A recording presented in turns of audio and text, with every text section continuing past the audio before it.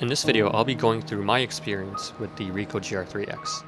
Stay tuned for some of my work that I've taken with it, how it compares to the 28mm version, and also some downsides.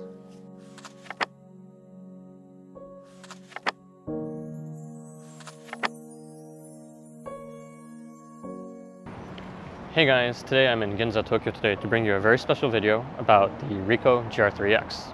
This video will hopefully be no bullshit. I'm not trying to sell you anything. I'm not just messing around with my buddies today. I'm not just using this camera for a single day and spitting out random blanket statements. I've had this camera for over a month now with the courtesy of Ricoh. Thank you very much. They've been a cool company. They just lent it to me for however long I want, whatever that means. Thank you.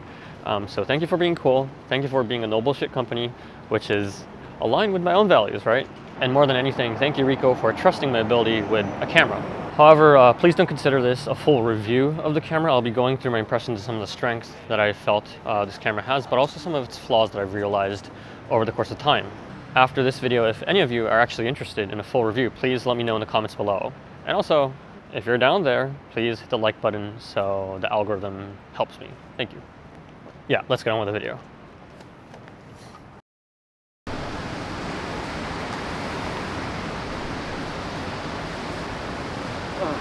Okay, am I too far? Too far in. What the fuck? Okay, next I wanted to briefly go through how different it is from the Ricoh GR3, or the normal Ricoh GR series, which is a 28mm equivalent lens as opposed to a 40mm equivalent lens on the Ricoh GR3X. So what are the differences? Well, actually it's pretty much the same. From what I know, it's slightly thicker, or so they say. I don't know if these few millimeters make a difference or not, but it is thicker. Apparently the touch screen is more responsive, and obviously the glaring big difference is that this is a 40mm focal length as opposed to a 20mm equivalent focal length with the original Ricoh GR series. And honestly, that's about it. But the last point is pretty much the only important one, and the one that is the game changer. If you're the type of person that thought 28mm or 35mm is too wide for you, then you're definitely in for a treat. In fact, this actually might be your only option outside of compact zoom, digital cameras that have smaller sensors than the Ricoh GR series, which is an APS-C camera. It's a new concept, and it's something that I personally thought was untouched ground, which is compact fixed lens cameras with focal length outside of the normal or typical 28mm or 35mm range.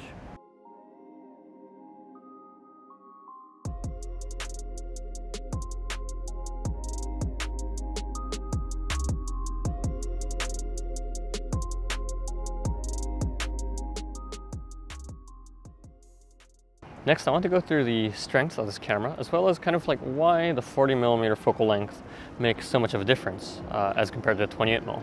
This is kind of universal to the Ricoh GR series, but definitely the compact nature of the camera and just how small it is, how light it is. This is just a flagship strength of this camera in itself. However, this combined with the... I don't know what that was about. That was weird. However, this fact combined with the 40 40mm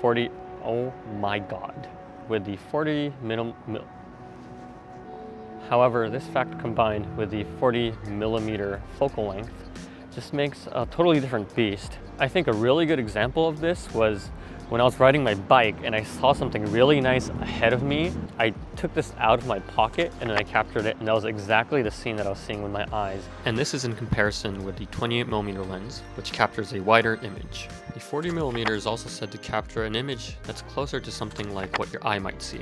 It's just a different level of versatility compared to the 28mm, and it's really good for portraits, but it's also good for street too. Next point, I think the 40mm lens is kind of, it's good for people that are used to the 35mm to 50mm focal length range. It has a little bit more compression. The image overall is a little bit cleaner. It's a little bit more pretty, quote unquote. And this is just something that you get with longer focal lengths. Last point, the autofocus is super quick in most cases. So you can just take this out of your pocket, you can point at something, and then it just takes the image and it's fine usually. And here are some of the downsides or points to note about this camera.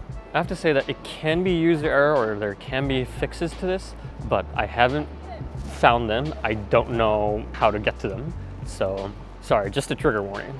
The autofocus is extremely slow in very specific conditions. Conditions such as backlit scenarios or very, very low light scenarios.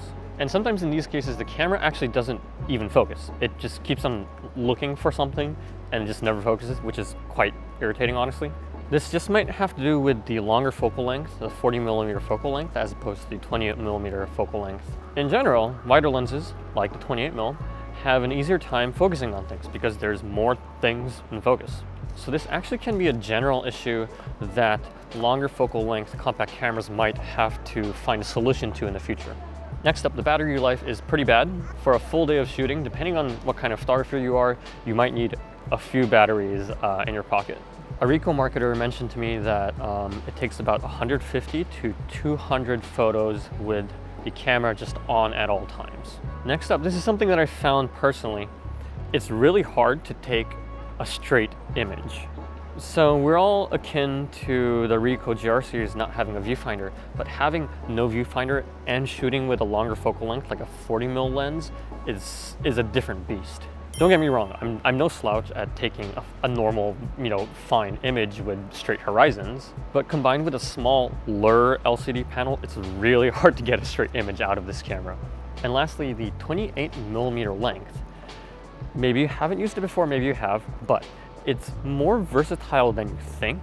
And actually, from what I've noticed, a 28mm versus a 40mm does not make as much of a difference as you may think, or as I thought. It's a big leap, I know, but it's enough so that you can kind of walk that length, or you can get close enough, or you can get further enough with your own feet.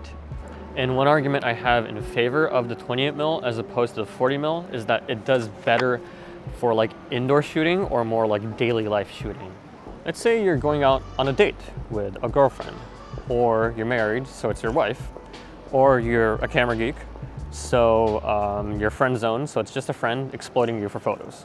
In any case, in these scenarios, you're sitting either alongside or across the table to each other. Let's say you want to take an image of your food, or her food, or his food, or let's say you want to take an image of that person across the table. Then when it becomes the 40mm, it gets really tight. It gets really, really tight. And it's kind of hard to document those specific situations. And sometimes I found myself just actually taking out my smartphone because the smartphone is actually closer to a 28mm focal length. Another scenario, let's say you're at home and then you found something nice and you just want to take a photo of it. In most cases, if that's the situation, the 28mm will probably capture more information for you and will probably be the better choice. Okay, but I'm just playing devil's advocate here. So overall, amazing camera, amazing idea for a product. I'm really happy that Ricoh is not only trying to innovate, but also they're not only listening to consumers, but they're listening to experts in the field. The fact that you have either a 28mm option or a 40mm option for your favorite camera, that itself is a luxury. I'm sorry, I forgot to mention, if you guys don't trust me with Ricoh stuff, I've actually owned a Ricoh GR2 for 4 years now, and I've taken tens of thousands of images on it. So you can trust me on that point if that's any validation. And that concludes the video. Thank you everyone for watching. If you want to follow me on Instagram or Twitter, or you want to support me on Patreon, go ahead, I'll have the links down below. And thank you again. I'll see you in the next video. Goodbye, sayonara, bye-bye.